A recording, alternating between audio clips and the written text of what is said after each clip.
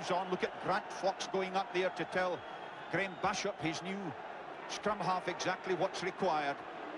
Will they go for a shove over? The Welsh have held them. Bishop, and it's almost the young fella Craig Innes getting over. The referee has his hand up. The try is given, and New Zealand are ahead. And would you believe it? In his very first international, only his 5th game in an All Blacks jersey, Craig Innes has scored. What a debut!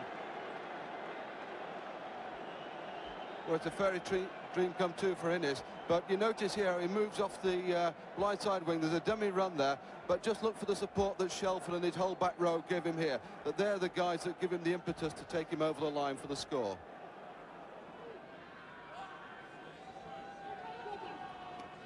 Stanley, Gallagher is clean through.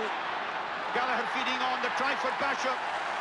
And Bishop also has scored. The 2 new caps in the New Zealand side have scored tries on their debut. Watch also for a magnificent tackle by Robert Jones, because Bishop fed them away to Joe Stanley. Notice how the fullback looked. Now watch this tackle. Number 9, Robert Jones. Boom. Puts him on the floor, but Bishop was there. Mark Jones couldn't catch him. A super try. Pick up by Murray Pierce. Bishop onto Shelford. To the Welsh 22. Another lovely ball left Bishop. Fox to Schuster. Gallagher once again. Gallagher like lightning. Out there for second try for Craig Innes. Oh, what a debut for the 20-year-old.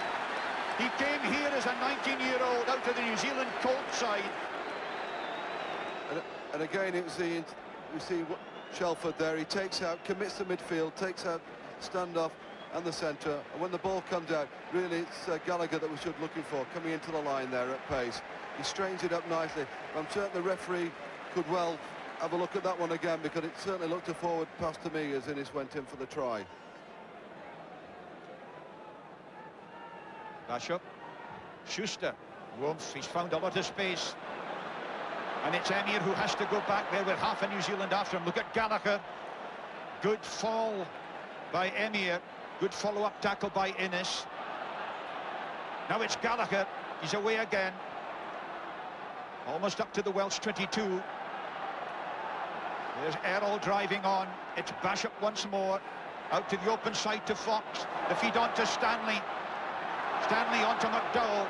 Great tackle by Mark Jones. The pickup by Bishop. Out to Brewer. This is Fox. Terry Wright. Wright is home. Terry Wright scores once more against Wales. His 5th try against Wales in the last 3 times the 2 countries have met. 29-9. And they've only about 11 minutes of the match to go. And again, we see the support play. Joe Stanley stays on his feet. He knows that support's going to be there, and looking to prop forward there. And the ball, good tackle by Mark Jones. And when the ball comes out here, I'm certain that Mike Hall will be a little bit upset that he missed this one, because once he evades Hall's tackle, it's a clear run in for Wright. And the All Blacks have won a convincing victory by 34 points to 9. It's their biggest winning margin against Wales at Cardiff, and they've done it with 4 magnificent tries.